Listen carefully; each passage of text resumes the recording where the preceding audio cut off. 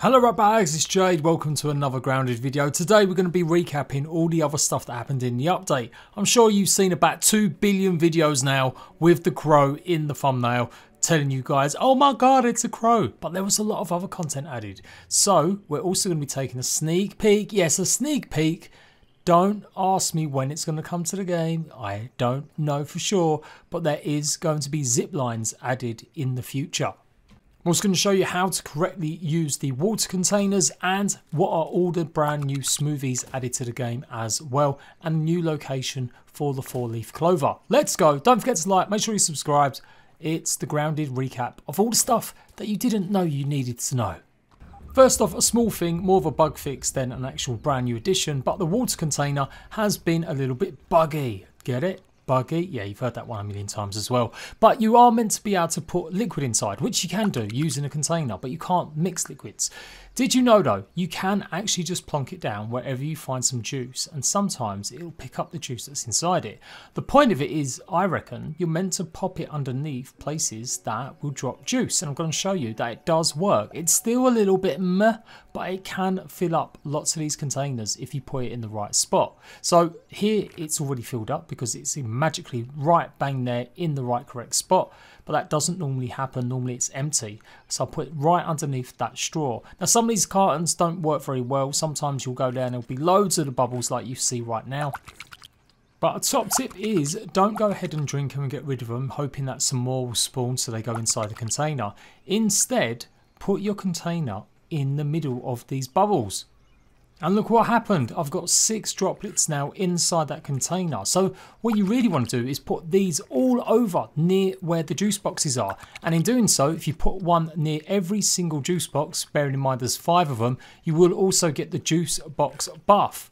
I've already done a video talking about all the mutations, but what I did forget to say is that it also teaches you a brand new smoothie when you discover all 5 of the juice box locations. So not only do you get a chance to use the juicy perk or mutation, which pretty much gives you a lot less liquid consumption, it pretty much acts like the clover suit, it gives that moist buff. It will also teach you the human brand new smoothie. So I'm going to show you that guys in a minute as well. But you get the idea. Plonk these anywhere where you see large droplets, it'll automatically fill it up. I've tried doing it on water, but water droplets don't tend to congregate as much, especially because they're in areas where there is water, so it normally just slips inside there. And you should be able to fill these up. If there aren't like big droplets and your world's okay and not bugging out like mine, then simply put it directly underneath the straws and come back out a render or the next day, and you should find that it slowly fills up. So that brand new recipe for the smoothie, well, it's pretty much all the foods that have been added properly. The Billy Hog nugget, you've got the cookie, and then you've got the typical apple pieces. If you get all 3 of them pieces, you will be able to make the human smoothie. There's also been a change to the green gills, or liquid gills I should say, and that is now actually able to craft. You weren't able to craft it because it was missing one of the water ingredients, so we're going to go through that as well.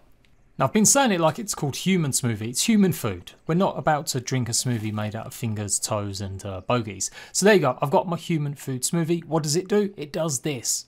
It gives you extra damage resistance. It's obviously going to fill your food bar up and it heals you. In fact, it's a great little smoothie.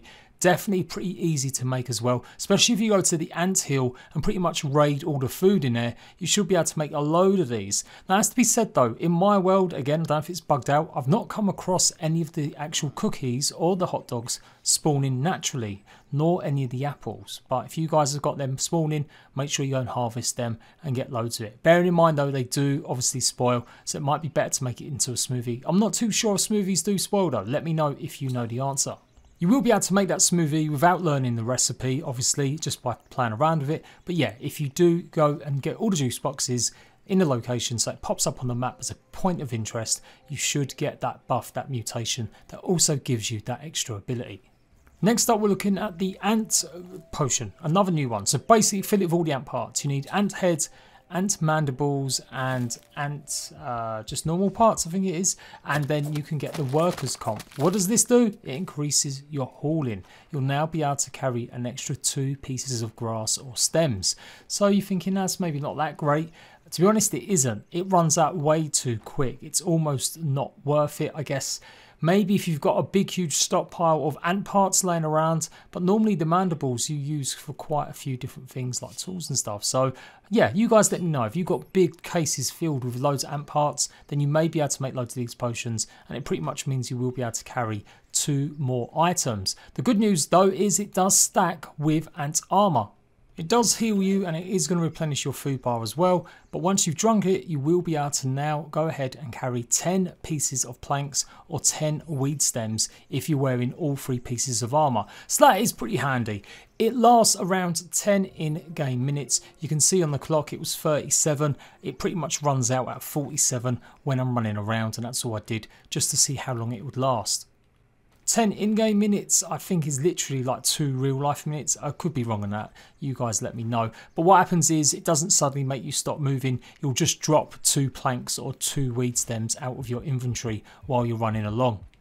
I would love it if they increased the length for this. I'm not talking about all day, although that could be good. They should definitely make it something that lasts a good sort of 20 minutes or half an hour. It would really mean a lot to people being able to build bigger bases and really craft something, because it is one of the biggest pain in the butts going around and getting so many of these grass pieces until they bring something like a hauling sled or something like a backpack which can carry more. Next up is the water flea. I've already shown this off a little bit in my last video talking about the update and the lack of the water content and bees, but we did get another creature and you pretty much killed it. Thank you for everyone that told me to just use a normal spear. I don't know why I didn't try a spear. I just assumed because I couldn't use my knife I wouldn't be able to use my spear. Oh, duh. But yeah, pick up the water flea chunk and it's going to give you obviously some meat. Pop that in with a plant fibre and a piece of clover and you get yourself the liquid gills. Now in the demo it wasn't the meat from the flea, it was instead eelgrass, but I've changed it obviously, so now you'll be able to breathe a little bit longer inside water. In fact, it almost puts a delay on your oxygen going down for about, I would say, 25 maybe 30 seconds. Maybe you can use it at the brand new location of the 4-leaf clover. Here it is on the map. We're going to be going in here to get the next mutation, which is the lucky mutation, and pretty much gives you critical hit chance or extra critical hit chance. So you go down here and you will find the 4-leaf clover, and on the way, just like it always has been, there is a scab to collect as well. I'm not going to do it, I've done it already, I've shown you guys the perks. Go and check out that perk video if you want to see some more details, but it pretty much gives you a critical hit chance, so well worth picking up. Definitely while you're fighting on some of the bigger creatures. Okay, on to the furniture stuff. Now, there is some of this stuff I've shown off in the past, like the mite carpet. It's not in the game yet, unless you're using cheats, just FYI. It may not ever be added to the game, and it may not become for ages. But I did want to show off some of the things you can do with the fence posts. So you've got 2 new style fences, you can craft these. The one with the sprigs is pretty cheap to make. It's just literally sprigs and fibre rope. But the other one does take quite a lot of oak pieces. So you can put little torches on it, which I thought was pretty cool. You can light them up, make a perimeter fence, keep everything on bay and lighted. I thought that was pretty decent. Then we've got the 2 brand new tables. You're going to need ant parts for them. Again, I'm not going to walk you through. You do not need a 10-minute video talking about tables. But I did just want to show off what it looked like in a nice little setting, alongside obviously what we've already got with the berry seat and the other little ant chair. And spoilers again, we've got the brand new tripwires. Now I've shown you in the past in the test dev world that we have got some of the grapple hooks. It looks like there's going to be some sort of grapple hook system, and there's points where you'll be able to grapple onto. Well, this is a bit different. This is actually a proper zip line, so it does look like they're going to be added. Now these look pretty more technological, so I'm guessing this is going to be something we just get to pick up. But at the moment you can make them using just one single sprig. They don't work very well at the moment. You can connect them up to each other though, so you see it, but it's clearly a work in progress. The devs did say they're going to be adding a new way to get around the map very, very soon. And I don't think there's any other ways that I can remember in this update, unless we are meant to be able to get a lift from the crow. That ain't happening. So I'm guessing this will be very soon. I've got a feeling they're going to add this very soon. Again, we don't know for definite. The next big update probably won't hit until the end of September. They said they're going to do it monthly updates. And so if it's going to guess the same date as the August one, you can expect an update around the 25th or 26th September. They'll probably have a couple hot fixes in between then, and they may even add a little item here or there. But the next big content update will be on that date around that time. So yeah, I'm looking forward to what we can do with the zip lines. You can't really run along the rope or anything. It doesn't really work or do anything. Last few things to note: you die and you spawn back in your bed. be careful you don't actually get blocked like I did. Now you can just get rid of your bed, but it's a bit annoying having to dismantle it. It does look like this is a actual bug that's affecting a lot of stuff, particularly when you're going through doors, people complaining that you can see your face and stuff. So if that happens, you'll have to obviously just dismantle whatever it is you've got. Lots of you guys were saying that your base in the swamp area has kind of all been left floating, or it's got loads of debris in it. Yeah, that's just one of them things. I kind of hope they start putting a system in. It is going to need it. When they start looking at some of these other biomes and changing them massively, we're going to need a warning to get out of there. Ark did this pretty well back in the day, and I will keep using games like these as examples.